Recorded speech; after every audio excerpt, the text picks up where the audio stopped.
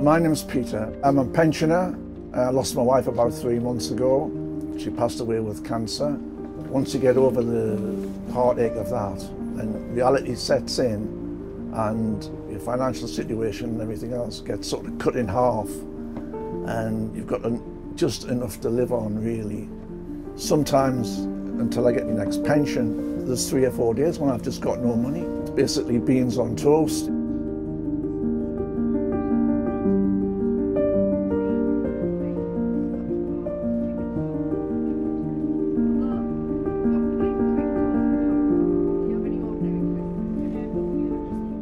The service, it is like the stopgap between a food bank and a cheap supermarket, but it's just the convenience of it actually coming to you. I've had to use a food bank a few times now, but that's about 3 or 4 miles away. I mean, I haven't got a car.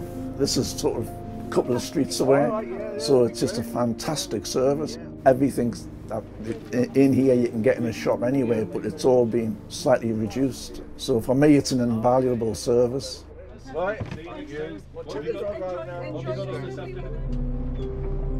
We stop at several different communities throughout South Tyneside, anywhere where we think that people will be able to use the bus, for one, and also where it's going to make an impact in that area.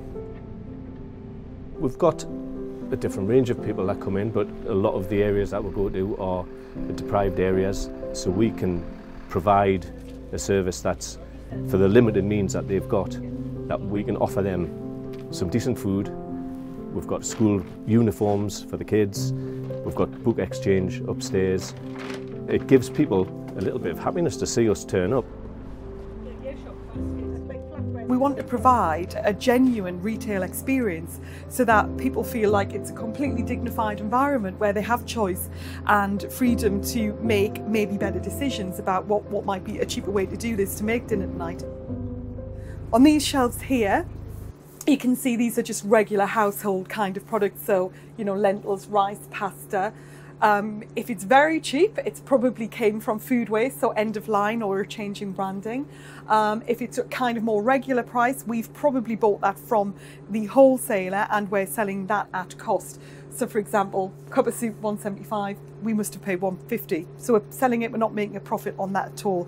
These are extended ranges, so tomato sauce, I think typically you'd be looking at £2.50 in a supermarket, it's 50p, because that has an extended best before date on. And part of what we want to do is educate people that best before doesn't have to go in the bin. Best before is fine. Over here, we've got fruit and vegetables, which is a really important part of what we do, helping to bring, nutritious food to areas of food deserts where perhaps they've not got access to fresh fruit and vegetables, where corner shops generally don't carry a lot of fresh produce.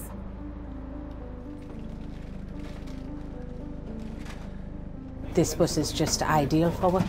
Me and my husband are both retired. We both have state pensions, and he's also on PIP because he had an operation done on his legs and he's not able to walk now.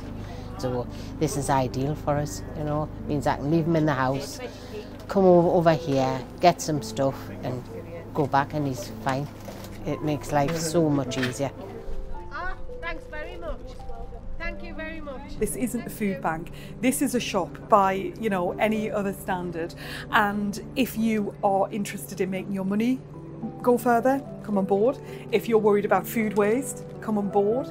If you want to make local connections or you're a bit isolated and want to chat and have a coffee with some, with other like-minded people, come on board. This is open to absolutely everybody. And we hope that it makes a difference to everyone that comes on board.